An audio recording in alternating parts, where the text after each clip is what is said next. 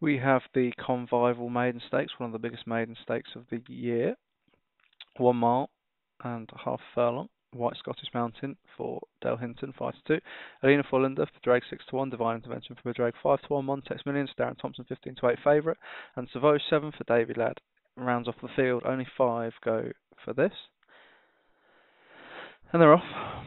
Pretty even break. The 2 for Drake Hogan horses lead with Alina Fortuna Fullander even on the rail. Savoy, 7. They're all travelling pretty level.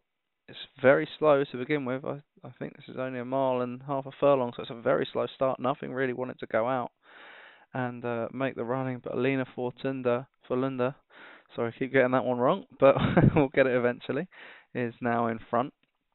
Has decided to go on. Still very steady pace.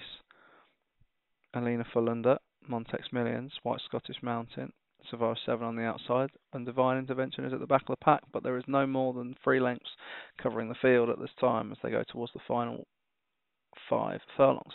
Alina Fullander out in front, and now is really ramping that pace up. It's gone from 28 to 33 miles an hour very quickly, and Alina Fullander is going to try and peel away from them, but they're not going anywhere just yet. Savage 7 is travelling nicely in second. White Scottish Mountain. Montex Millions is on the rail. White Scottish Mountain finally being ridden along. Divine Intervention is being ridden along from the back as well. As Alina Fullander goes into the final 3 furlongs in front. Montex Millions makes a huge move here, the favourite, and is kicked on as they come down the hill. It's Montex Millions who has made the move to go in front. Alina Fullander is fighting on. Nothing is coming out from the back. Savage 7 looked dangerous, but then stopped. Divine Intervention hasn't been able to kick on, neither has White Scottish Mountain. They're into the final furlong, and Alina Fullander is fighting back valiantly on the rail against Montex Millions. Has Montex Millions made his move already? But Alina Fullander is battling on and keeps going, and that slow pace early has helped as Alina Fullander has racked them and stacked them and goes on to win.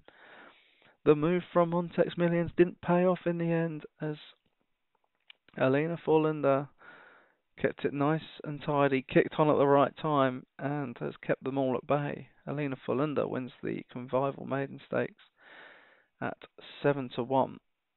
Montex Millions second, Savage 7 third.